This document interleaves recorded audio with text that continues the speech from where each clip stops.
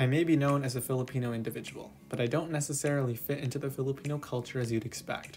My parents were born and raised in the Philippines, but immigrated to Canada before I was born. My older siblings were still very young during that time period. Because of the shift of my family's environment before I came, I never really grew up learning a lot of my own culture. I also never grasped the knowledge about the language either, as my parents never taught me any Tagalog my whole life. But it's probably better that way. Actually, it would be harder for me because I'd have to take ESL growing up, so I'll be grateful instead. But still, it's not just my parents that I had to deal with not knowing about the Philippines and their culture. It was my entire family that I had to go through. My aunts, uncles, cousins, and basically 99% of my family's first language is Tagalog, to which I am the 1%. You can only imagine how my life was like during family dinners in the Philippines. All I could do was sit and eat. I do that normally, but at least in a group of English speakers I can actually observe what the conversation is about. Not this time. It all goes through one ear and out the other. Nothing is getting through my brain at all. So, what else is there in my life where I had to deal with not understanding my family's culture and language? For starters, my parents talk to each other in Tagalog all the time, and only talk to me in English. The problem is that whenever I zone out in the middle of their conversation, and suddenly an English phrase comes in between the sentences, my instinct will immediately assume that they're talking to me. Most of the time, that doesn't happen. What usually happens is they're quoting another person who's spoken in English, but they don't know how to translate it to Tagalog, so they just respond in English. It throws me off a lot. But there's more to that. Take it back to when I said about family dinners in the Philippines.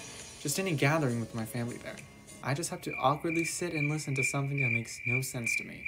It can also happen when my parents push me into talking with my cousins. Even when I want to be a part of their time, they'll just speak to each other in Tagalog. I know that they don't have the capability to speak English as well as I do, but how can I get along with this conversation if I don't even understand it? It doesn't work that way. That's why whenever my parents make me go on vacation to the Philippines, it can be great, but also dreadful. And it's not like I could just try to learn Tagalog. Learning a language isn't that easy. And at least for the Philippines, they teach and learn English as well, not the other way around. Especially for English speakers, Tagalog is really difficult to understand because of its grammar and sentence structure. Although, maybe I should just focus on just understanding terms rather than sentence formations. Speaking of which, here are some of the very few words that I know in Tagalog.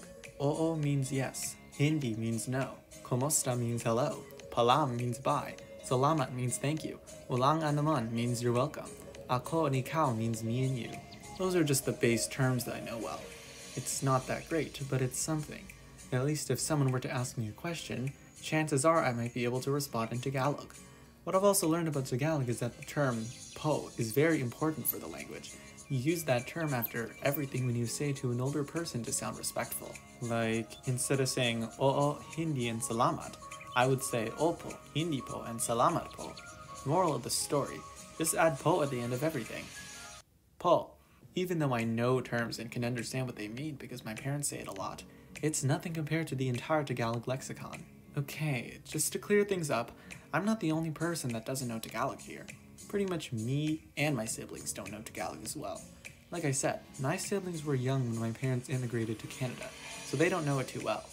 But my sister can understand it the most between the three of us. Sometimes my parents ask her something in Tagalog, and she responds in English.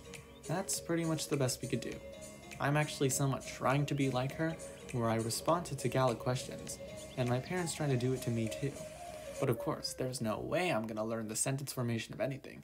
So for me, all I can do is listen to any terms that I know of, whether I respond with opo or hindi po. But no matter what, Tagalog will still be seen as a foreign language to me. You know what else is foreign to me? Filipino food. It's not my obsession, but I wouldn't mind at least having a taste of it. A lot of Filipino foods my mom cooks for me, at least 80% of those foods contain rice. I guess it's just a common resource in the Philippines. Or my mom just loves rice so much that she wants me to have it. In fact, there is actually one Filipino food that I like and really enjoy. Okay, it's not actually a food and more of a seasoning, but I like it. It's called bawang. It basically means garlic. Okay, stick with me here, please. There's this Filipino store that contains these jars of bawang. It's crushed up garlic bits, and it's spicy. It's definitely my favorite thing of all things in the Philippines. I either eat it straight out of the jar, or eat it in a bowl of vinegar. It's like cereal to me. Again, please stick with me here. This obsession is my guilty pleasure. I don't care, it's tasty. I'm sorry if any Filipinos find it weird. I'm new to the culture, so I don't know if I'm kumustaing myself properly. Anyway, I think it's time for me to stop now.